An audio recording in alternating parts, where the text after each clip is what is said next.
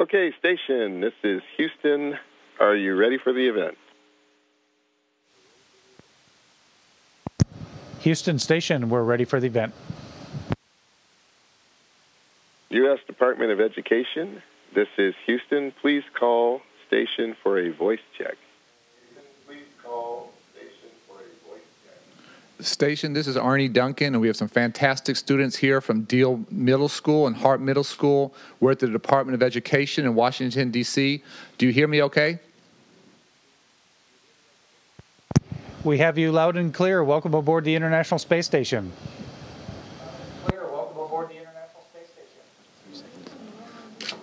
Thanks so much, and welcome to the crew of the International Space Station, Commander Wheelock, Flight Engineer Walker, and Flight Engineer Kelly. Our students are ready and eager to hear from you. Thank you so much for taking the time to do this. And the first question will come from Sophia Clayman of Deal Middle School. And Sophia, you're up.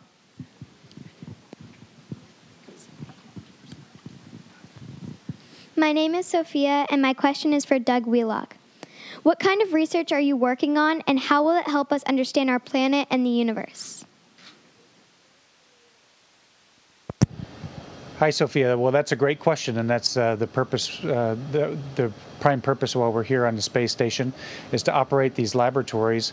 We have at any one given time over 130 experiments going on board. We're studying the Earth, studying space, studying our bodies and our body's reaction to being in space and long duration, and trying to learn a little bit more about material development and development of medicine and pharmaceuticals and things like this. And so what we're trying to do is operate these laboratories in the absence of gravity. And when we take gravity out of the equation, sometimes some wonderful things happen.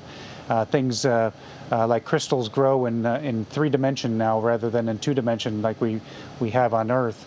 And we can, through this process, develop new processes of developing materials and developing pharmaceuticals to help us in the areas of medicine. And also, in the process of doing that, we're staying long duration on board the space station, sort of replicating a transit time to another body in our solar system, be it Mars or the Moon or an asteroid or something. And so we're using ourselves as test subjects as well to determine how we can survive and thrive in an environment away from Earth's gravity for a long period of time.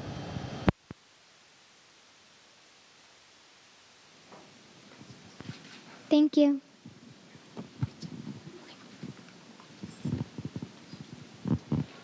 My name is Gary, and my question is for Shannon Walker. How do you communicate with other crew members if people are from different countries? Gary, that's a good question. One thing we have to do is learn different languages. Another thing is we generally speak English aboard the space station. But I can assure you, when I was studying in Russia to be the co-pilot of the Soyuz, I had to learn the Russian language so I could communicate with the Russian control center in Russian. So basically, we learn lots of different languages.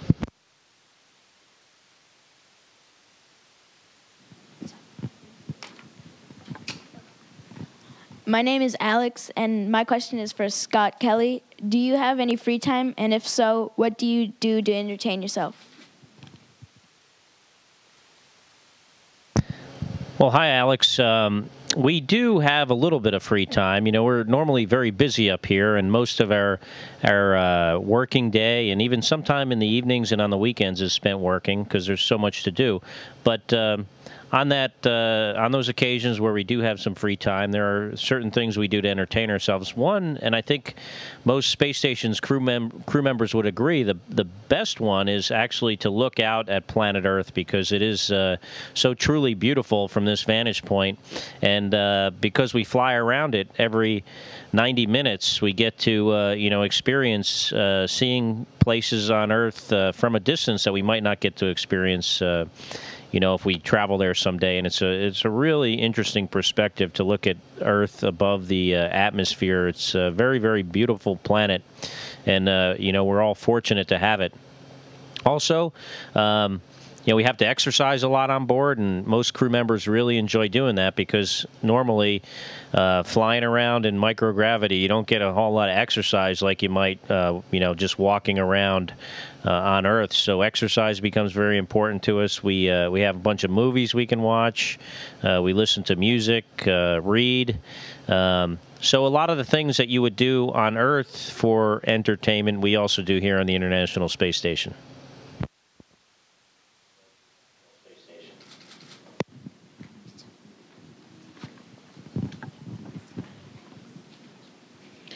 My name is Deontay, and my question is for Doug Wheelock. What is the International Space Station meant to accomplish? Hi, Deontay. Well, that's a very good question. And that's our primary purpose here is to operate this laboratory. We're a world-class laboratory, and we offer a unique environment up here. Inside of the station, we can offer an environment where we remove gravity from the equation in all these scientific studies and in the areas of research of pharmaceuticals, medical, biological experiments, and things like this. And also we have outside of the space station means to conduct experiments out in the vacuum of space as well. So we're gathering all this science for our scientists on the Earth and plan to return great scientific discoveries in the area of increased or more efficient processes, better materials, better pharmaceuticals to help our life on Earth be much, much better.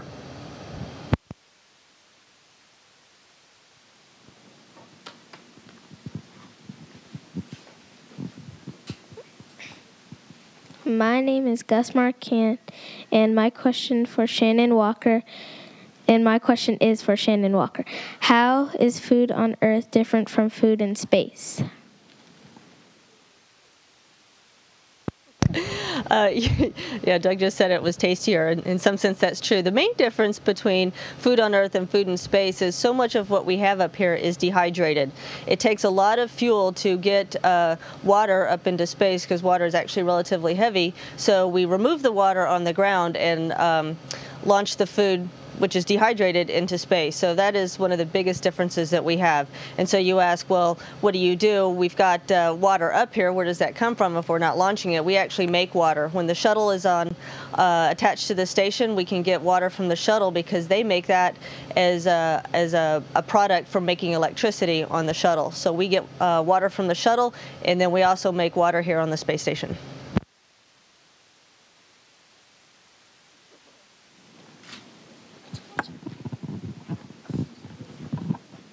My name is Nicholas, and my question is for Scott Kelly. Have you ever had a problem or been injured while in space?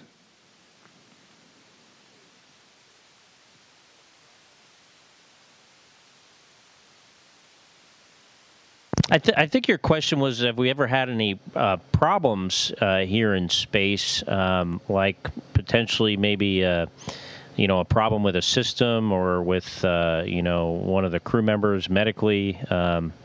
We do occasionally have problems with the systems. Just about an hour ago, we had a warning go off in the Russian segment of the system of the space station that said there was a low level of oxygen in the Russian what's called the FGB, or functional cargo block. It's one of the Russian modules, and it said the oxygen was very, very low, like maybe 10% of what it should normally be.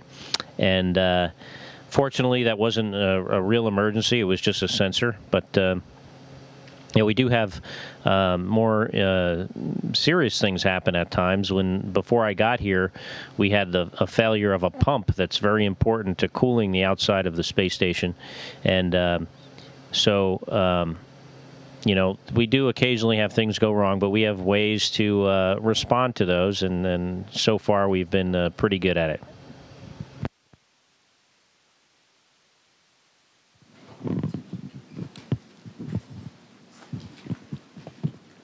My name is Will, and my question is for Doug Wheelock. What is the most beautiful thing you have ever seen from space?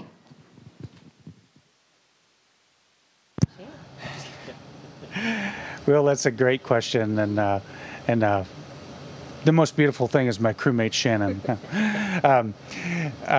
Well, actually, I think probably everyone would agree. The most beautiful thing that we can see from the space station is our planet, and of course there are so many different things to see about our planet, both in daytime and nighttime.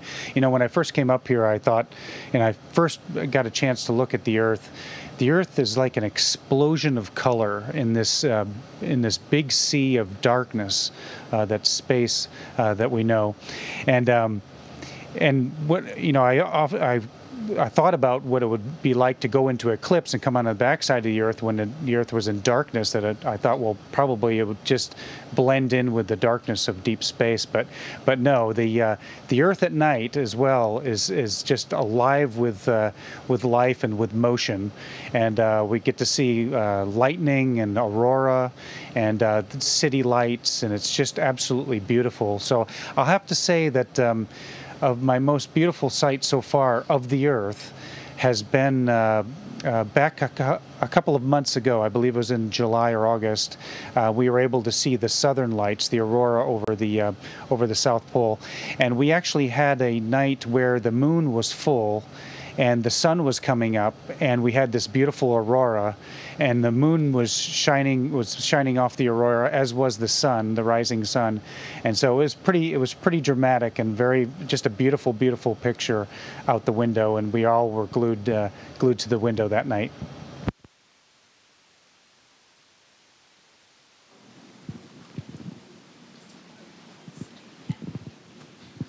My name is Shaquana, and my question is for Shannon Walker. Do you feel like your personality or the way you think changes while you are in space? Shaquana, that is a very interesting question, and to be honest, I've never really thought about it.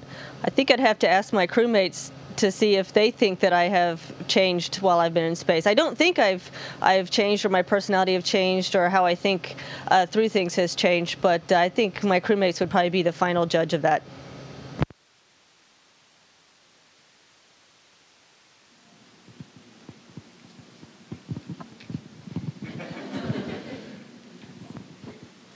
My name is Amilka Hudson, and my question is for Scott Kelly.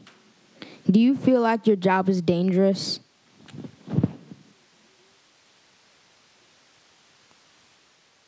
Well, you know, flying in space is somewhat dangerous. You know, we're flying around the Earth at 17,500 miles an hour in a almost near vacuum, and to get here requires a incredible amount of energy to get going that fast, and to get home, we have to remove that energy out of the vehicle, whether it's a Soyuz or a space shuttle. So, it is risky and somewhat dangerous, but, the different government agencies, whether it's NASA or the other partners on the International Space Station, work really, really hard to make it as safe as we possibly can. So, it has risk, but normally doing great things have always involved risk. So, even though it's dangerous, I'm happy and proud to be a part of it.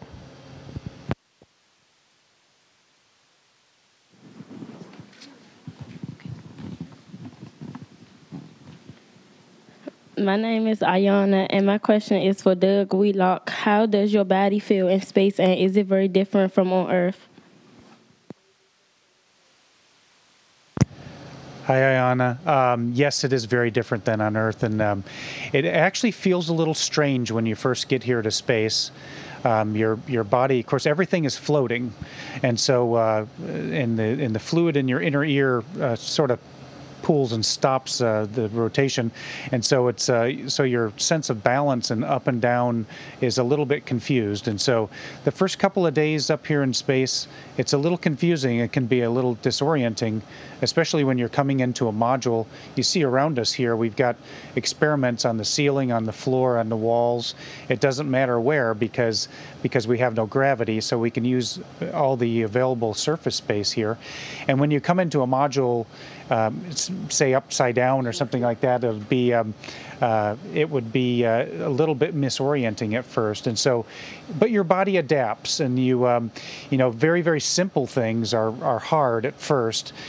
Brushing your teeth, drinking water out, or some sort of drink out of a bag, eating food, sleeping.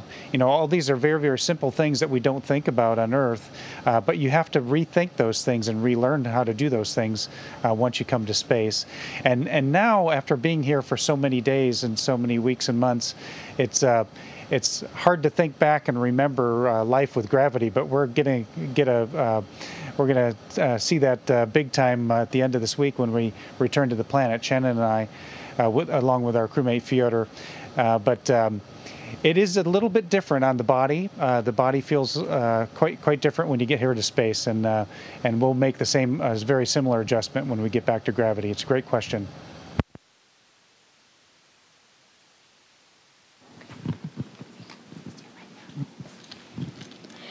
My name is Matthew, and my question is for Shannon Walker. How long did you train before going into space? Matthew, great question. We actually trained a really long time before going into space. When I first became an astronaut, I trained for 2 years, learning about the shuttle and the space station and learning all the systems. And then when I was assigned to this particular mission, I trained for 3 years before I was finally launched into space.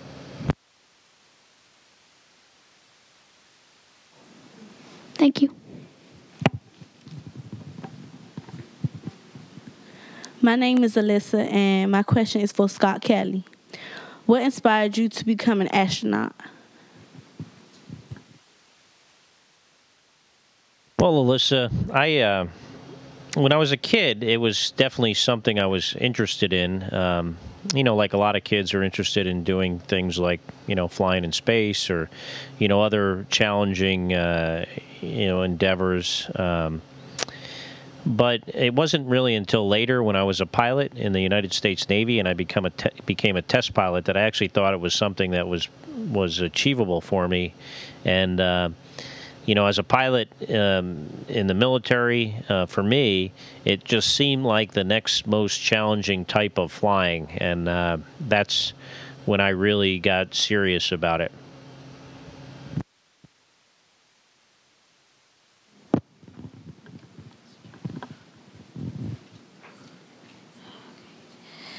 My name is Elizabeth, and my question is for Doug Wheelock. Do you have a telescope on board? And if so, what can you see through it? Thank you.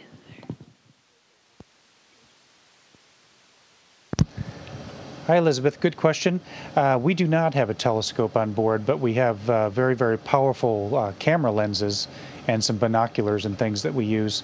Very great. We have a wide range of camera lenses on board, and then at the towards the end of the beginning of next year, there'll be a space shuttle launching with a very powerful telescope on it that will go on the outside of the space station. That'll be used for scientists on the Earth to study our universe. And but on board, we just have very, very powerful cameras that we can see very fine detail on the planet Earth.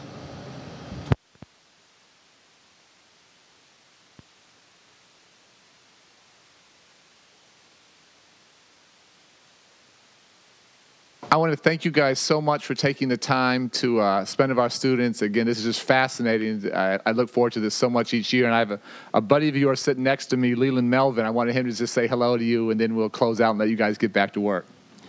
Thanks. Hey, Wheels, Miss O'Malley, and Scott. It's really great to see you guys up there, and I'm really proud of what you're doing and helping inspire that next generation. So look forward to seeing you back on the ground. I'll have that cheeseburger ready for you when you get back. You guys take care. Have fun. Okay, thanks, Leland, and to all the students that are there, and the administrative staff and the faculty and teachers that are there. Thank you. Really, really great questions. It was a real pleasure having you on board the space station with us today. And actually, we wanted to do a little bit of a demonstration here. This is a EMU spacesuit, a spacesuit that we use for our spacewalks. And this suit on the planet Earth weighs about 300 to 350 pounds. And so you can see how easy it is to move around here in space. And so our little demonstration with weightlessness in space, but the one thing that we have to remember, very, very important in the ways of science, that although things are weightless, they still have mass, and we have to be very careful as we move large objects like this around, both inside the space station and outside. So whenever you propel an object with a certain force, it's going to take an equal and opposite force to stop that object as well. So sometimes it's a hard lesson to learn as well. But thank you for joining us, and have a great day, and we'll look forward to talking to you next time.